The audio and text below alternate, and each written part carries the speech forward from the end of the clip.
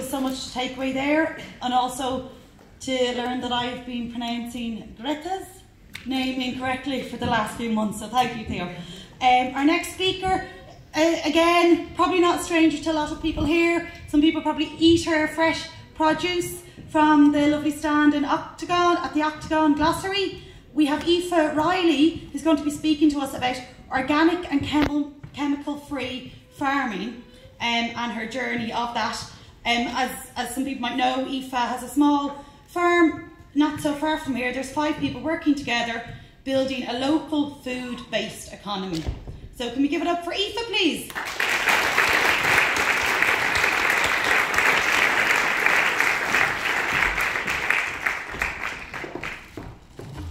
Hi, how's it going? So, I brought my crops. Actually, most of you probably won't recognise me. I'd be so used to seeing Kieran or Joe or Damien on the market. I'm usually having a lie-in.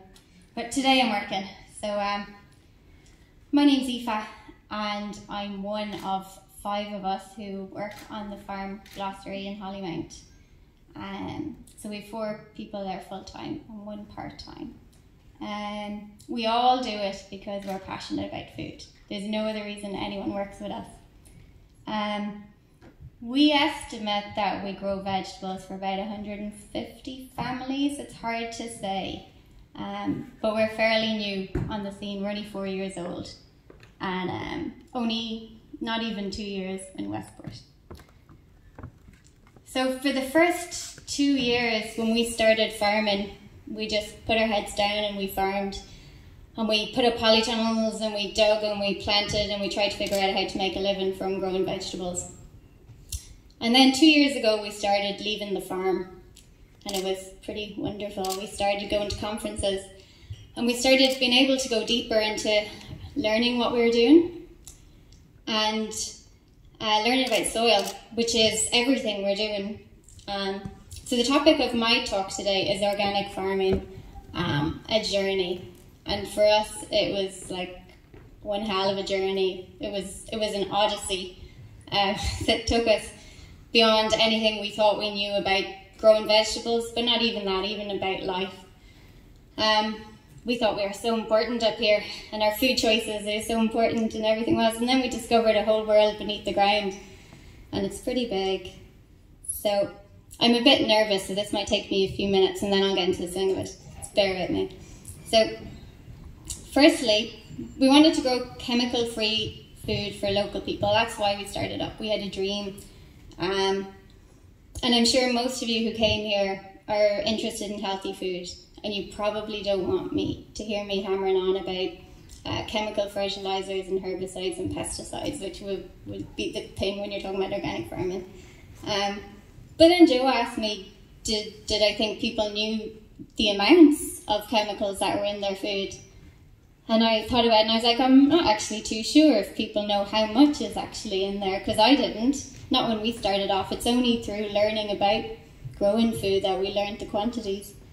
It's rather frightening. But I'm not going to go there because we're going to stay positive. But I'm going to go here. I'm sure you can imagine that agricultural contaminants in human breast milk probably isn't the healthiest way to welcome a newborn to life. But that's just one example, a bit of a shocking example of where pesticide residues are turning up in places that you really don't want to think about. So back when we started, we knew organic to be the healthiest food around. And we still know that to be the case because obviously that is the healthiest food around. There is no other options in the supermarkets, it's in the healthy section.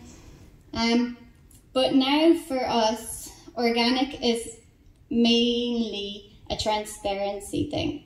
It's for us to show you that we don't grow using chemicals, and our inspectors will back us up.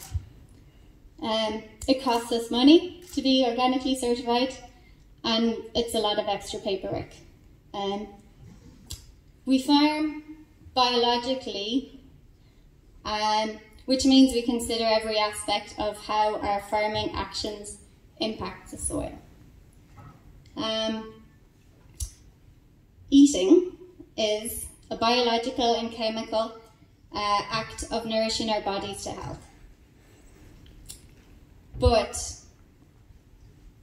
we are experiencing chronic illness in epidemic proportions. Disorders of the brain, epilepsy, anxiety, depression, autism spectrum disorders, they're all connected, or have been shown to be connected to the gut microbiome. Studies of cancer patients have found commonalities of nutrient deficiencies of 6 main nutrients: vitamin D3, K2, B12, zinc, selenium, magnesium. Now, I'm not a doctor, this is just stuff I've read, okay? But I do find it really interesting that our diets may be really lacking in nutrient, and it may be having a major impact on our health. Because we do know that over the past several decades, the nutrient content, the micronutrients, vitamins and minerals of fresh fruit and vegetables have been decreasing gradually. And it's all due to how we farm, how they're grown. Soils are the absolute bedrock of our food. This is where all the nutrients come from, whether it's dairy, meat or vegetables. If the trace elements are not accessible to the plant in the soil, our bodies cannot obtain what our cells need to prevent cancer and other metabolic disorders. So with the increase in chronic disease, healthcare costs, or should I say sick care costs, are set to cripple our economy. So you see examples of Russia vowing to becoming completely organic by 2025, and New Zealand in the process of banning nitrates in agriculture. Governments may just be starting to see the sense in reforming the food system. Anyway, here's a carrot. It's from our field, happens to be one of ours. An important thing we have learned in our odyssey of vegetable growing is that a carrot is not a carrot. As in, each individual carrot differs in nutritional value. Studies have shown from the US that there is such vast differences between different carrots based on there's so many factors involved that I don't even want to go there. But what I'm saying is carrots aren't always the same. One study has shown that there can be a 200 to 1 variation in polyphenols, 90 to 1 in antioxidants. That means that for one carrot, you might have to eat 200 other carrots to have the equivalent in nutritional value. It's a bit mental. This is my metaphoric 200 other carrots. I got these Irish organic carrots in the supermarket. I had bought some a few weeks ago in Tesco and paid 59 cents for them, and I was shocked because I thought that doesn't work. Wholesale organic Irish carrots are €1 a kilo wholesale. That doesn't happen. So either they were imported and labelled as Irish, which is legal if they've been 2 weeks in the country. I don't know, these ones may be of Irish origin actually. But it's just something to look at, that your labels don't always tell you the truth. Farmer friends of ours wanted to wholesale carrots to supermarkets, but when they learned that for every 20 tonnes of carrots, 8 tonnes would be rejected, they soon changed their mind. That's a lot of waste, just for the carrot. Look, I should have opened this a bit more like this.